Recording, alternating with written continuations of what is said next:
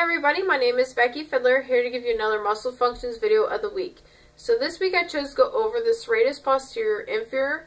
I've gotten a couple questions as far as where this muscle is, how it works, and what can they do to exercise it or make it better.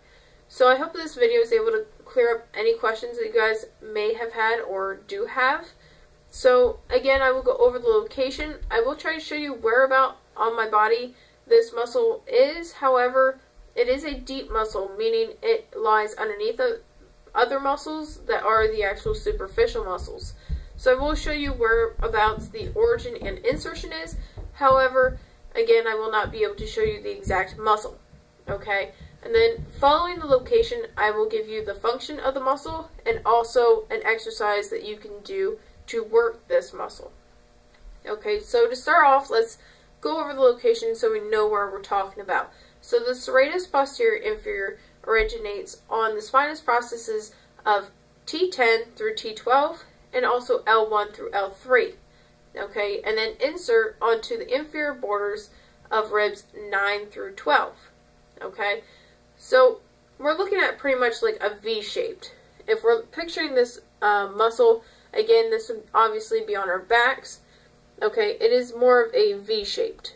Okay, so where this muscle is would actually be mid to low back. So we're looking about right around here for the origin. Okay, on our spine. And then the insertion would jolt up, the muscle would actually jolt up here to the lower ribs and also up here. It would make a small jolt up. Okay, so again, it's pretty much like a V-shaped.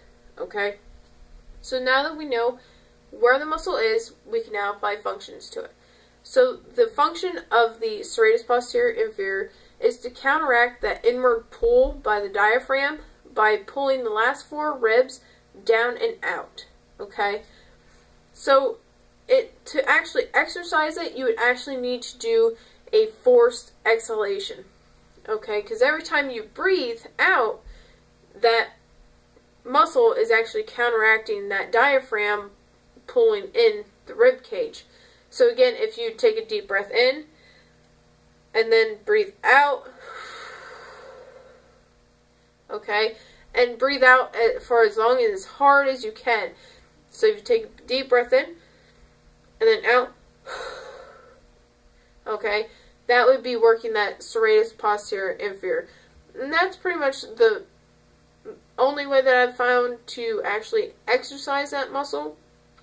So it's not really a muscle that you can actually go in the gym and work. Okay, it's actually it's still an important muscle as with every other muscle, but it's not something that you're looking to actually go into the gym and work out. It may be more for meditation or yoga purposes. So I hope I've answered any questions that you guys have had. If you still have some questions, please feel free to ask, and I will be willing and try to answer them. Unfortunately, I'm not a doctor, so if you have any pain or any injuries, please see your doctor for further information as far as that goes. I don't even have the practice of a physical therapist, so I am a certified personal trainer, and that's all I am. I help other people work muscles, and I'm willing to try to educate people on how they work. But again, if you have any pain or injuries in that area or in that muscle, please consult your doctor. I will not be able to answer those, but any other questions I will be willing to answer or try to answer, and if I can't answer them, I will try to direct you to the area that will be able to answer them. Also, if you have any further information on this muscle or anything that you guys would like to add, any experiences, so on and so forth, please feel free to add them in the comments. Again, I hope you enjoyed it, and if you have, please hit the like button and share it with a friend, or even, you know, verbal sharing is just as good. So, see you guys next week for our next Muscle Functions video.